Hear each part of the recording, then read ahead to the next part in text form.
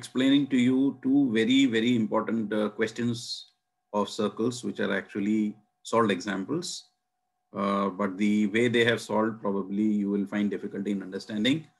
So I am trying to simplify the whole process for you. So the question says that TP and TQ are tangents over the center of the circle. And we need to prove that angle PTQ, this particular angle here, PTQ, is twice of angle OPQ. We have to prove that this is twice of OPQ, right? PTQ is twice of OPQ. So we are going to assume, let this angle be theta.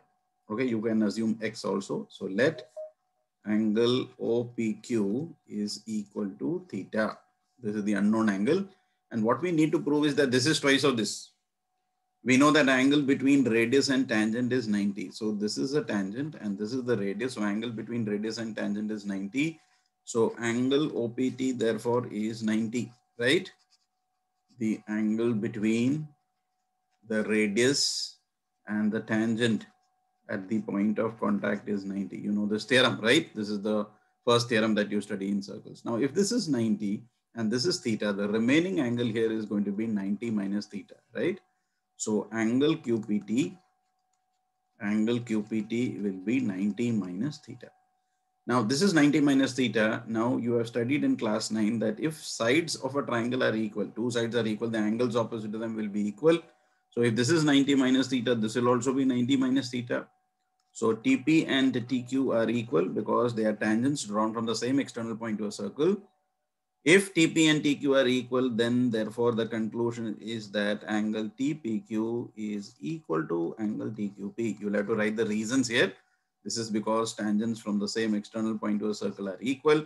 This is because angles opposite equal sides are equal, right? So angle TPQ is equal to angle TQP and both of them will be 90 minus theta. Now in a triangle, you know that sum of angles of a triangle is 180, right? So if I add this, I'm going to get 180. So in triangle TPQ, I've already found out two angles. So one angle is 90 minus theta. The second angle is also 90 minus theta. So what will be angle T? That can be determined. So sum of angles is 180. 90 plus 90, 180 and 180 we can cancel from either side. Minus theta we can transfer to the other side. So we get theta plus theta, that is 2 theta. So what is the conclusion from this? That this is theta and this is 2 theta. So that means we have proved that this particular angle PTQ is twice of OPQ. This is what we had to prove because we had started with the assumption that this is theta and now we have got this as 2 theta. So this angle is double of this. So this is the easiest way to do example number 2. Now let me explain to you example number 3. This is also a very important question. The question says that there are two tangents TP and TQ. These are the points of contacts and PQ is joined. The length of PQ is given to us as 8 centimeter. The radius of the circle is 5. So OP and OQ, if I join, is going to be 5. Question is find out the length of TP. Again, the easiest way to do is like this. If you look at this figure, TP and TQ are equal because they are tangents, right? Tangents from same external point to circle are equal.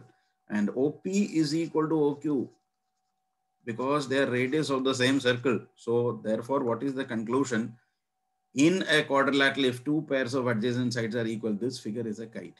So here we can conclude that this figure OPTQ is a kite, right? OPTQ is a kite. Again, the reason is because two pairs of adjacent sides are equal.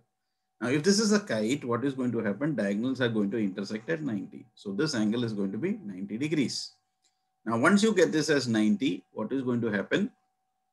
We can get the answer easily. Why? Because this total chord is 8.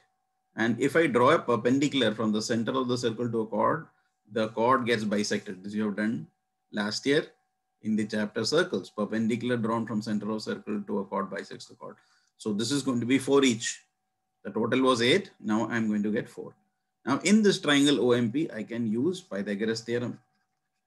If I use Pythagoras theorem here, I can say this is the hypotenuse. So 5 square is equal to 4 square plus OM square. So 25 minus 16 is OM square. So OM will be root of 9. So OM will be 3, right? So we can easily determine that the value of OM is 3, right?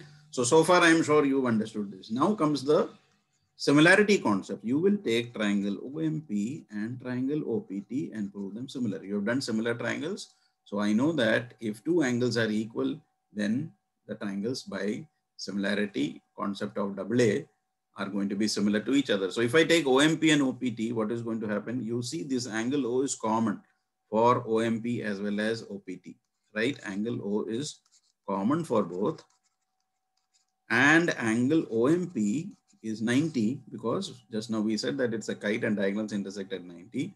And OPT is also 90 because we know that angle between radius and tangent is 90.